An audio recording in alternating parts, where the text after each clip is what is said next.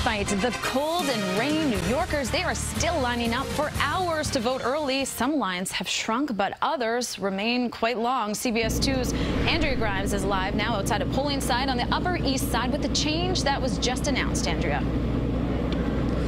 Well, Natalie, the lines here at Robert Wagner Middle School on the Upper East Side have been so long. The school has been so overwhelmed that City Board of Elections has added another voting site for this weekend on the Upper East Side. So voters who are assigned to Wagner can now also vote at Marymount Manhattan College on East 71st Street. All of this as New Yorkers continue to turn out in droves. Left side of the lobby. In the cold drizzle in Washington Heights, the line wrapped around the block to vote early, but it moved quickly. It's my day off. I got time. Might as well be here. A much longer line on the Upper East Side at Robert Wagner Middle School. Right in there. But no line here to drop off a mail-in or absentee ballot in the box outside.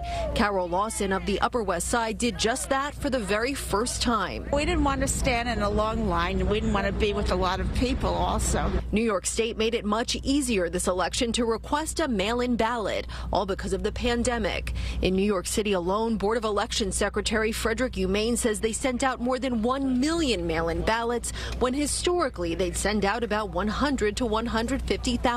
The processing for counting the mail-in ballots will be especially time-consuming. And so far, not too many people have been focusing on this issue. He notes a June primary race in Manhattan took 6 weeks to tally because the board is required to follow state law when counting, a process meant to be open and transparent. Each mail-in ballot is opened by a bipartisan team in front of a campaign, and the campaign has the right to object on an individual basis to every single one of those mail-in ballots. Humane says this might not make a difference in liberal New York in the race for president, but it might in smaller races like the hot congressional race on Staten Island.